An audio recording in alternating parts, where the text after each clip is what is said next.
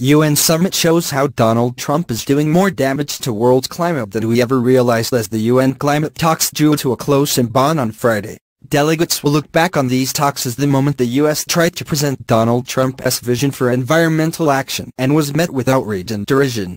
These 2 weeks have seen nearly 200 countries come together to support the Paris Agreement, in an unprecedented effort to coordinate against climate change. Now with Syria on board, the US is left as the only country outside of this global endeavor. For its part, the American delegation tried to explain how clean coal could play a part in slowing climate change.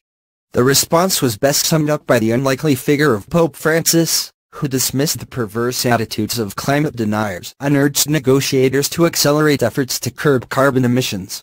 No one here has been slow to speak out against the US federal government.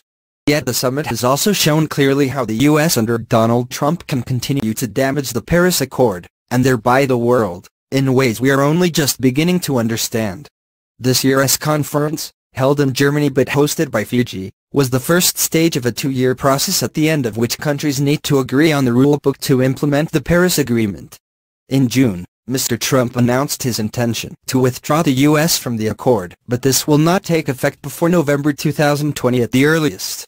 As a result, the Trump administration is still technically sat at the negotiating table, and remains a threatening force to the fragile balance of the deal.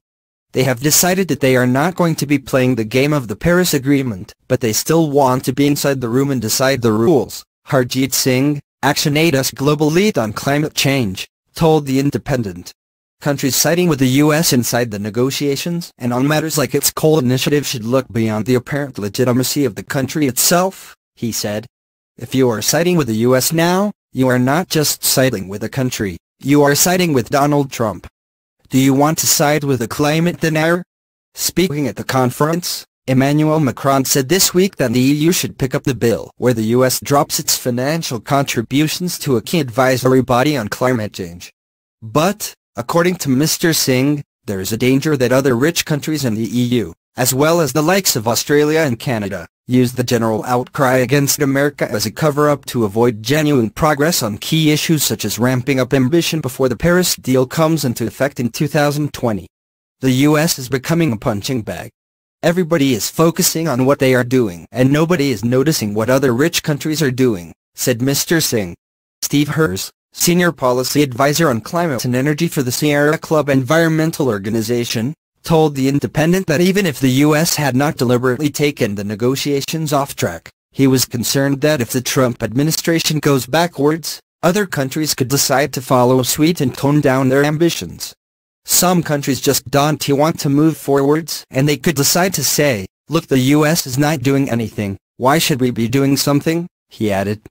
But time for robust action is pressing, with early estimates from the Global Carbon Project showing global carbon emissions expected to rise 2% in 2017 after remaining relatively flat over the last 3 years. There was some cause for hope in Bonn, Mr. Herz said, highlighting the momentum built by the American grassroots We Restore campaign, backed by SID,